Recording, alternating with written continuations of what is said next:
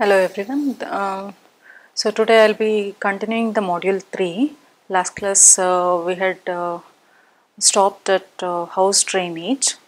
We had discussed about different types of water supply, that is hot water, cold water supply, different ways of transferring that from one point to other point. Then we had concluded till house drainage. So this is the continuation of the same thing. So in the house drainage, we look at different equipments used, different fittings used in house draining. There are different fittings which can be used in house drainage. So it can be classified under a few things like sanitary fittings. In sanitary fittings, there are soil fittings. Soil fittings are nothing but water closets. In water closets, we have Indian type water closet, European type, Anglo-Indian type. Mostly what we use is Indian type and European type. So in why these are considered as soil fittings is because the waste which is generated from this is considered as soil. So it is called as soil fittings. The pipe which we connect these to drain out from a house is also a soil pipe. So mostly the closets are considered as soil fittings. Then we have urinals. Urinals, they are also considered to be, direct urinals are also considered to be the soil fittings. So we have two types in urinals, wall fixed urinals and squatting urinals. Wastewater fittings. Then we have wastewater. The earlier slide which we saw was all completely soil fittings, that is water closets and urinals. Here wastewater fittings we have bathtub, shower tray, hand wash basin, bidet, sinks, that is kitchen sink. Sink is usually kitchens. We use in kitchens, so it is called as kitchen sink. Drinking water fountains. All the water which is generated from this comes under wastewater. So these fittings are called as wastewater fittings. Then we have associated equipments. So associated equipments are nothing but flushing systems. The different systems or equipments which is used to make other fittings work, that is soil pipe, make soil fittings work, make wastewater fittings work. So flushing systems. So in flushing systems, main thing is flushing cisterns. Flushing cisterns, where do we use? We use it in closet, water closets, urinals, all those places we use flushing cisterns. So in flushing systems we have different types. Chain operated flushing systems. Earlier we used to see this chain operated flushing systems, cistern, that is in the toilets and all in old style we pull the chain and the flushing happens. So that is chain operated flushing system. Lever or handle operated flushing system, automatic flushing system. So these are the different types of flushing systems. In flushing, we also need valves or cocks. So weight cock, Prince cock can be used. In valves, we need to have chain operated flushing system के लिए और lever handle operated flushing system we need valves. The details of these equipments will be explained in the next module in detail. So this is just a brief of what types of equipments are there for house drainage, right? So flushing systems, we have traps.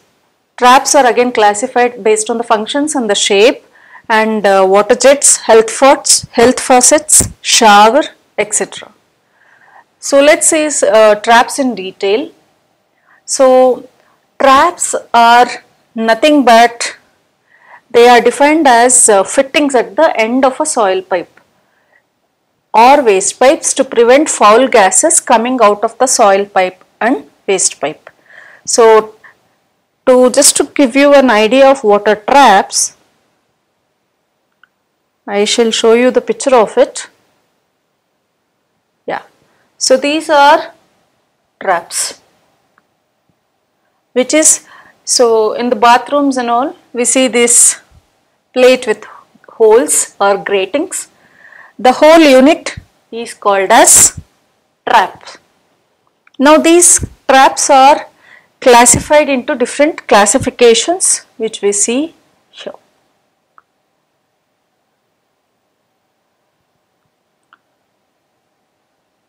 Yeah. So traps are used at the end of the wastewater or wastewater fittings and soil fittings, right? So this can also be called as depressed or bent sanitary fitting, which is always filled with wastewater. So this is a depressed or bent. You see the bend? So this bend. So depressed or bent sanitary fitting, which is always filled with wastewater. You see this line? So this is always filled with wastewater. The whole unit will always be filled with wastewater. Okay. Contains water seal measured as the vertical distance between crown and dip. In the traps, any traps, water seal is very important. So what is that water seal? You see this line? This portion is called water seal. From here to here, you see the distance. So this portion is called water seal. So what is the function of this? Why is this seal required? That means whether the fitting is used or not, whether flushing happens, whether the sanitary fitting is used or not, always there should be water in the trap. If not, the foul gases may come towards the building or reverse way. So this water seal is compulsorily required for any kind of fitting. So how much is the minimum depth we need for water seal? Minimum depth is 25 to 75 mm. Mostly depends on type of, for wastewater fitting we look at 50 mm, and for soil, for wastewater 50 mm, within 50 mm is also okay, 25 to 50 mm, but for soil pipes, soil fittings we need 50 to 75 mm.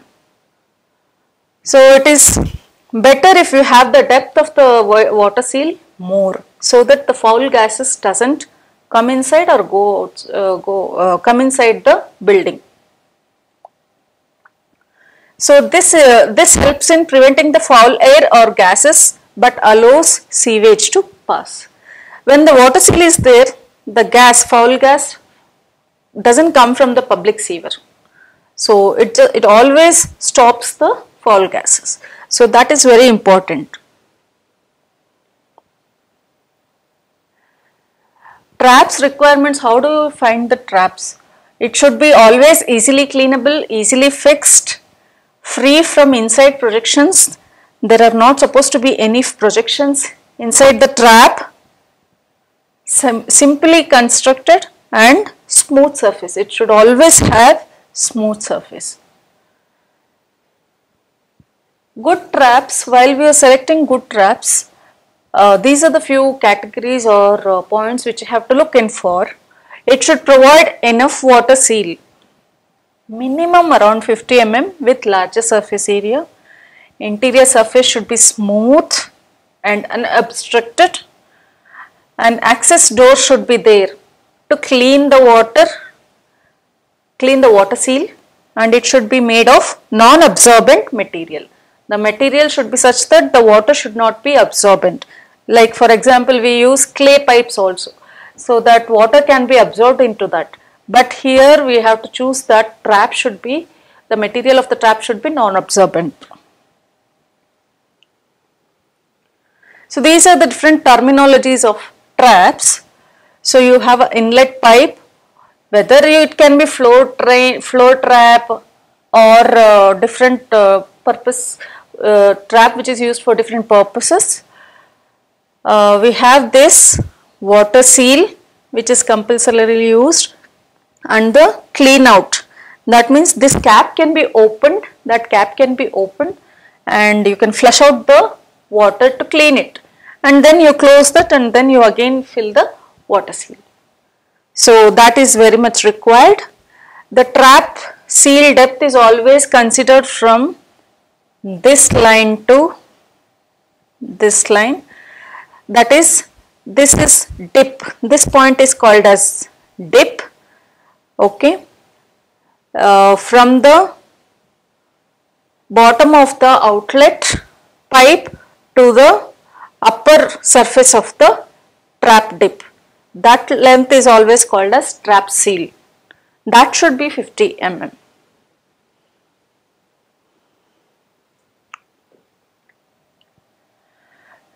While maintaining the water seal, we are supposed to maintain water seal always in the traps. So all drain pipes connected to traps should be free from any obstruction.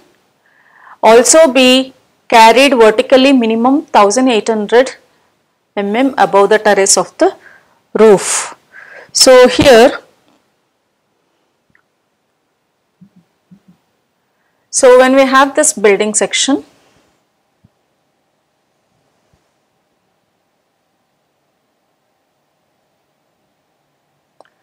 the traps usually will be here, floor trap, and if you have a commode,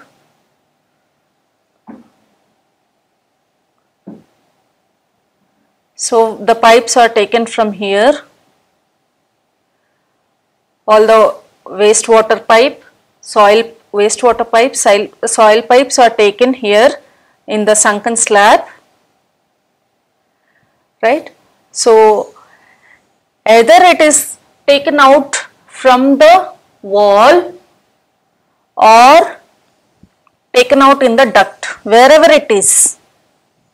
If this is a duct, from the flushing tank and other wastewater, soil water, whatever water we are taking out from the building, this soil pipe and wastewater pipe should extend on top before we transfer it down to the sewer line or public sewer line. The pipes has to be extended. If this is the end of the terrace, the pipes has to be taken above 1800 minimum,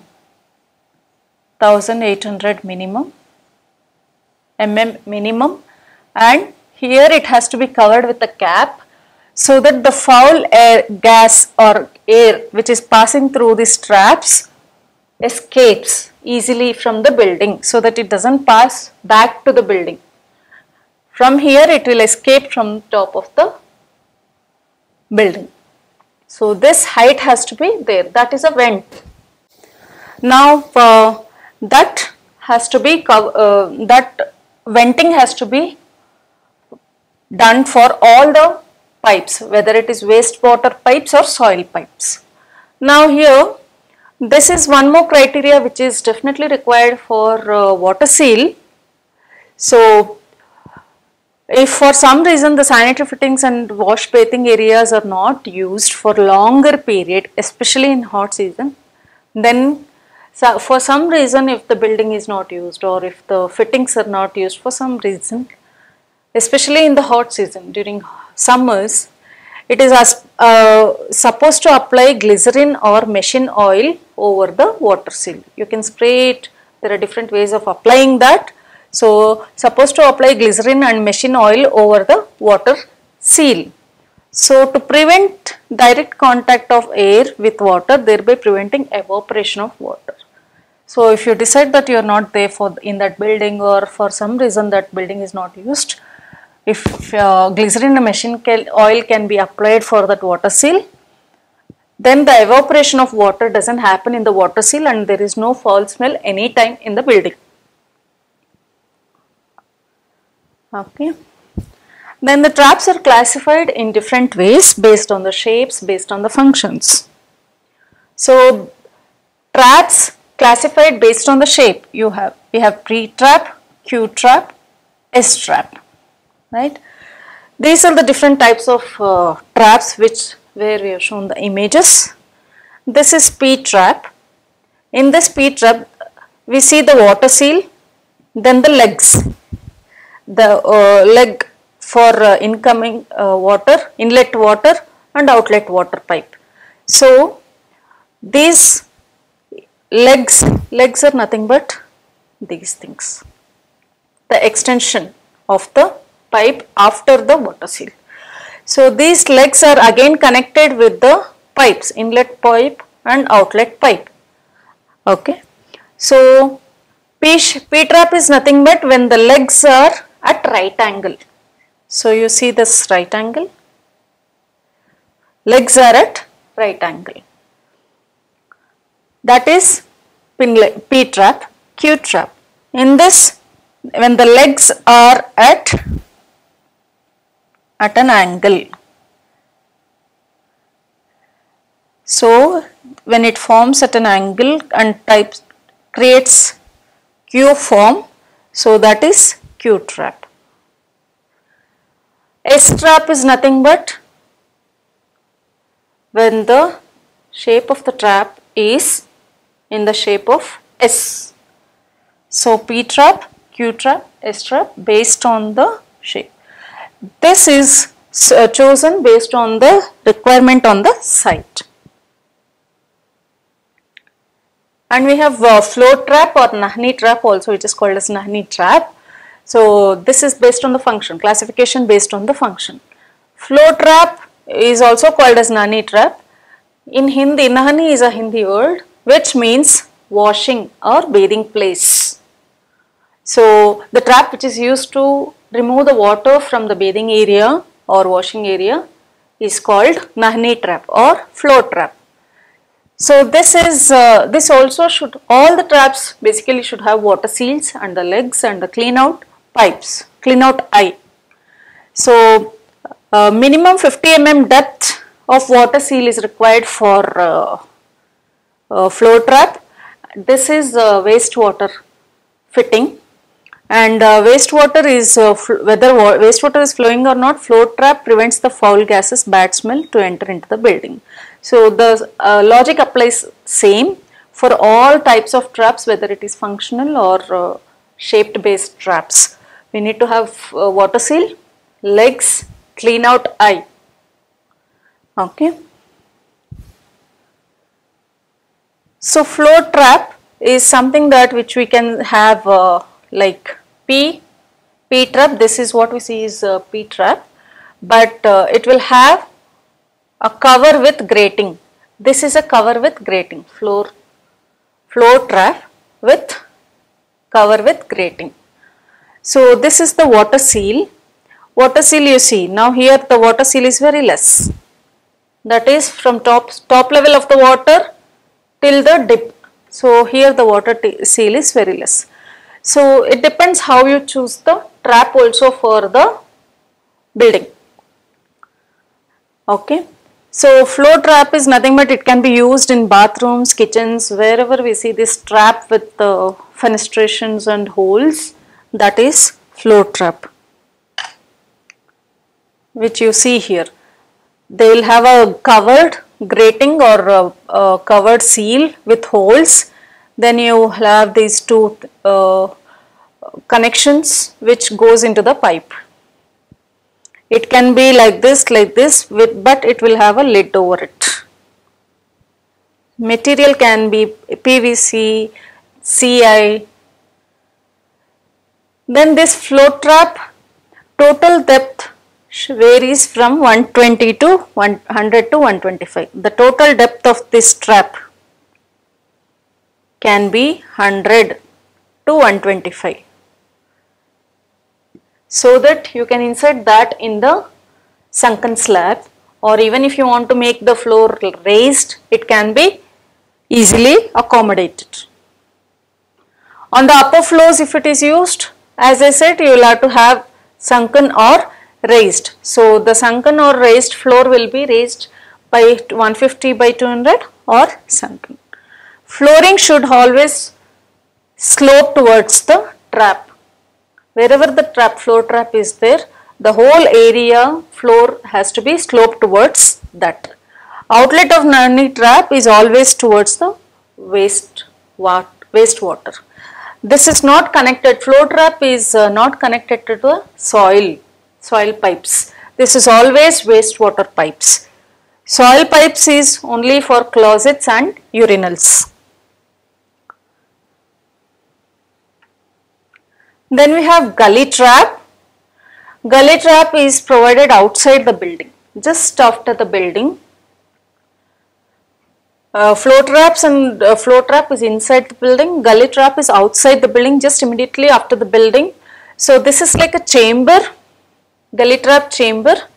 You see here you see a P-shaped trap used. The function of this whole gully trap is to collect the wastewater from the kitchen sink, wash basins, bathing area and washing area. So this gully trap collects the water from kitchen, sink, wash basin, bathing area and washing area. This also minimum depth of water seal. Minimum depth of water seal which we will have here is 50 mm. 50 mm is something which we need to have here, and it also prevents entry of bugs and insects from sewer line to the wastewater line. So if my building is here, building edge is here, all the wastewater pipes is connected to this gully trap and taken towards the sewer line, and from sewer line it is taken away. Right? This can also, this leads to the sewage to inspection chambers and manholes and sewers. This can also be called as inspection chambers, where the sewage is taken outside this gully chamber towards manhole. The total depth of gully trap shall not be less than 30 mm. The total depth should not be less than 30 mm. This should be minimum 30 mm. Right? Depth of water shall not be less than 15 centimeter. Minimum water seal is 50 mm. This I already discussed, that water seal, sorry, here, till here water seal should be 50 mm. From here to here. From the top level of the water till the dip. Each gully trap shall have one cast iron grating 15 centimeter by 15 centimeter. This grating which we see, this is a grating which is 15 centimeter by 15 centimeter above the water seal. This whole chamber should be of size 30 centimeter by 30 centimeter. This whole size, like if we draw it in plan, this is 30 centimeter by 30 centimeter, which we also see in the previous slide, 30 centimeter by 30 centimeter.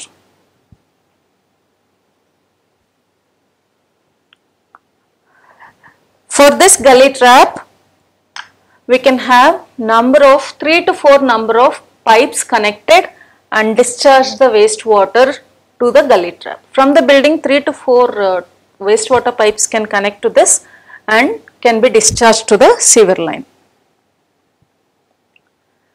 Then we have intercepting trap. Intersecting trap is at the edge of the site, just before the manhole. Now we know that usually the drainage is connected to the manhole which is located in the streets outside the building, so that it drains out, right? Just before that manhole you insert this intercepting chamber. It is also known as interceptor or disconnecting trap. So intercepting chamber is usually in this shape. So here you will have one pipe connecting to the main sewer, another pipe connecting to the from the house drainage. Then there is a cleaning eye. Cleaning eye is nothing but to clean this. It is always towards the outlet of street sewer. So we can it can be a stick can be inserted to clean or push the drainage. From here you open the cover. Usually the chamber is always built for this trap, intercepting trap. So the cover is removed and the stick can be inserted from the cleaning eye rod, which is called as rodding arm, and the drainage can be pushed cleanly. Okay. So this is the usual way of doing intercepting chamber. It can also be done in this manner. That is, you can have two chambers at the edge. One is house drain, another one is half channel. So from the house, all the soil waste is let into the house drain with the intercepting chamber located at the end of the chamber. Okay. From the house, these pipes are connected to this chamber and it is allowed to flow towards the sewer. You can have house drain chamber separately and half channel separately, so that only the intercepting chamber is located in the half channel. In the house drain, you can even allow the soil water pipe coming and storing here. So two functions can also happen here. Always it is, you should remember that there should be a vent for all these chambers. So intercepting chamber, in this chamber the water seal is more. Minimum 60 to 65 mm water seal is required in this chamber. The primary function of the water seal is same, all the traps are same, mostly to prevent the movement of foul gases and air from public or common sewer to household sewer. Therefore, this trap is always fixed at the outlet point, that is at the edge of the building. This can be of cast iron, glazed stoneware pipe. It should be easy to clean also. So the material has to be chosen perfectly. Cast iron or glazed stoneware. This is also called as last inspection chamber. Last inspection chamber, which is provided with the vent pipe. Then we have grease trap. Grease trap is nothing but to remove the grease or oily material from the drain, wastewater. So to remove oily waste from wastewater. So oily waste can be accumulated mostly in the kitchens. So it is usually used in large hotels, restaurants, industries also. Oily waste can be generated, so it is used in these points only. Most of the times we also see at our houses that these grease traps are just next to the kitchen towards the outside of the building. Okay, so these grease traps, what does it do? Yeah, these grease traps can be done in many ways. Now inlet pipe, say for example we have a kitchen water coming from the kitchen sink water, we have the water coming and it flows in one tank, it fills into the one tank. So at this tank what happens? Silting happens, that means sedimentation happens. All the sludge, hard material is stored at the bottom and the oil is floating on the top of the water. Once the oil is floating and this solid material is settled at bottom, water is in between. So this water is pulled outside to the other tank so that again the cleaning of the oil can happen. whatever the oil is remained in this particular water will be settled here. Here also same process happens, but the amount of storage will be lesser than this, because here is the first chamber and second chamber.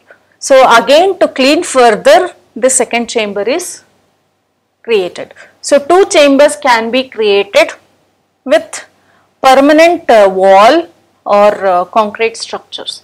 So that is one way. The other way is you can even have a same tank, one tank for collecting the grease and the fat or oil and solid matter below. So here what happens, we just introduce a baffle in between, that's it. It's not a wall constructed from bottom to the top. It is a baffle, floating baffle, which is inserted in the whole tank. The process is same, the oil and grease will be floating on top and solid matters on the bottom. So eventually we need to clean this or remove these fats and oils from the water, and this sludge has to be removed from the tank so that this is maintained well.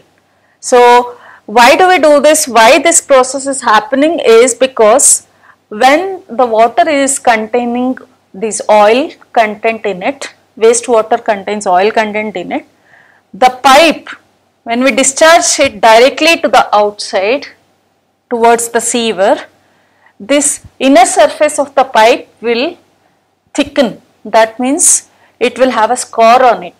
The oil and grease deposits on the inner surface. Then it becomes difficult for a easy flow.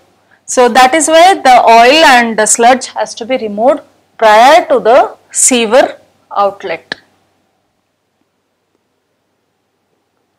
So this is the process of how it can be done.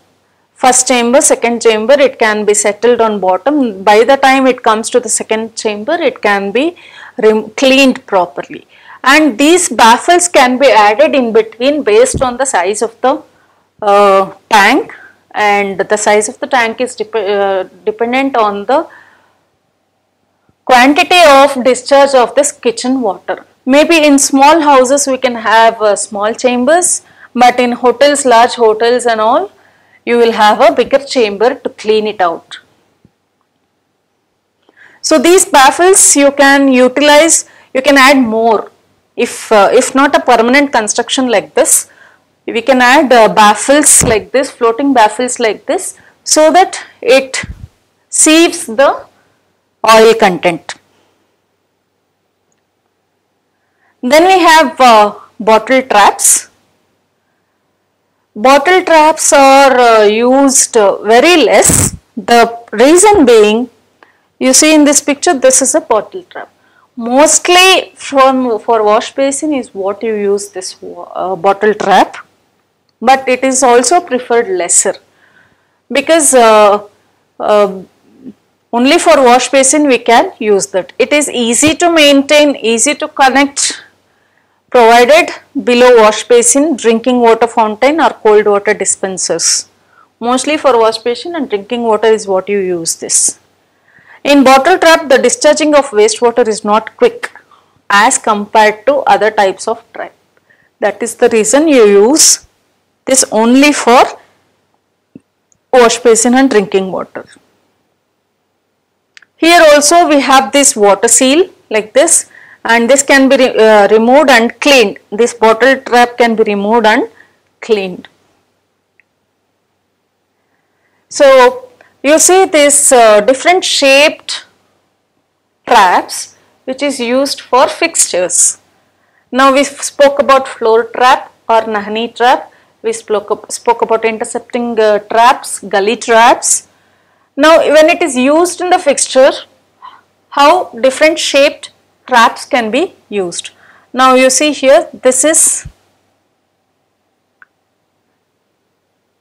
Q trap, S trap, P trap.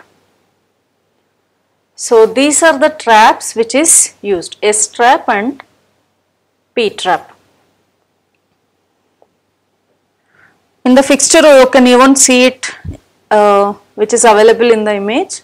You get the fixture ready made with the traps inside that. You can choose based on your requirement whether the trap should be connected to the wall or to the floor. The drain should happen through the floor or through the wall. Based on that you can choose the type of the fixture. So basically these type of traps, where they are used generally: bottle trap only in wash basin, Nahani trap or flow trap is used in bathrooms, toilets, urinals, below the sink, washing areas, utility area. Gully trap is used for kitchen, washing areas, wastewater, discharging chambers, not used for toilets. Intercepting traps, these are the last chamber of household sewer systems.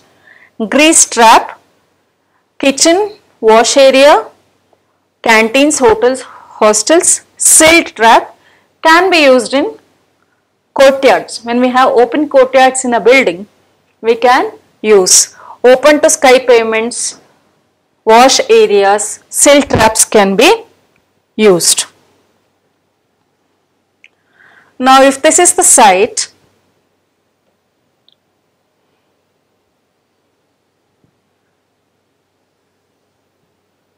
and if this is the building, and here is a road,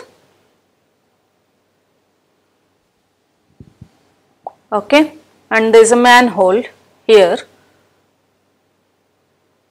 Say for example I have a toilet here, bathing area here,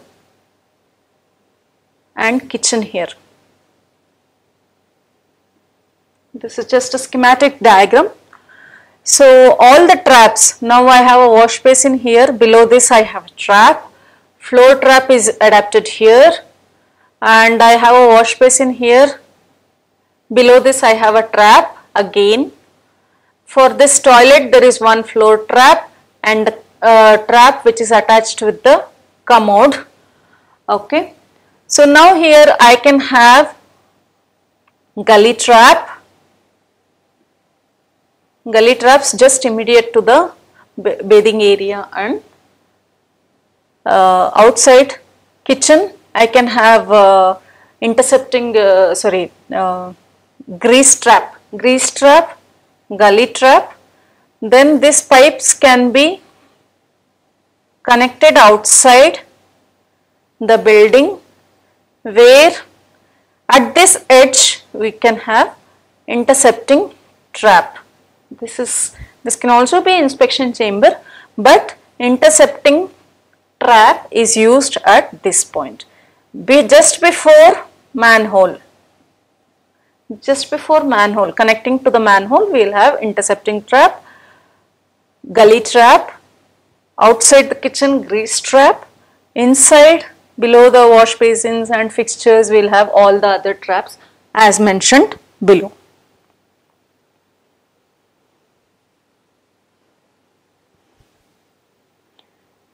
Yeah, so this is about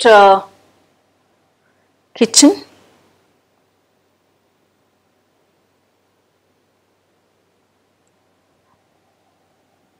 Yeah, so we shall continue the rest of the topic in the next week, next session of module 3.